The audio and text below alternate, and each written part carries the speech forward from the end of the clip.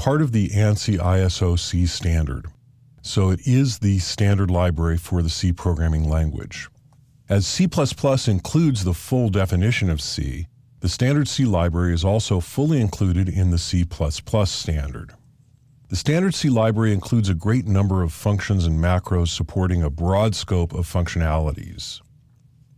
Facilities for creating, reading, and writing files, support for C strings, null-terminated arrays of characters, support for allocating and deallocating memory, support for time and date structures, standardized handling of system-level errors, and other utilities including math, localization, signals, process control. There are two parts to the standard C library, the header files and the runtime support.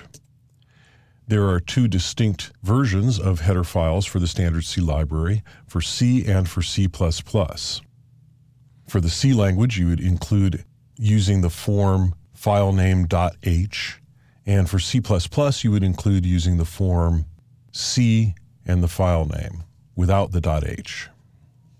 In C++, the symbols from the standard C library are in the std namespace. C does not support namespaces.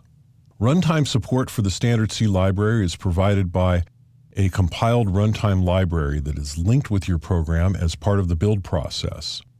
The runtime support library is traditionally called libc, and for the GCC compiler system, the runtime support library is called glibc. A version compatible with your system is typically installed with the rest of the GCC system or whatever compiler you're using. The standard C library is very large, much more than could be covered in this course. For our purposes, we'll be covering those functions that are most commonly used for general purpose programming. There are many good references available that cover most or all of the library. The standard C library by P.J. Plogger is considered the definitive resource for the library. You'll find links to this and other resources on my website at cpp.bw.org. The standard C library is the standard library for the C programming language. As C++ includes the full definition of C, the standard C library is also fully included in the C++ standard. Even though C++ has libraries of its own, they do not duplicate the functionality of the standard C library. So C++ uses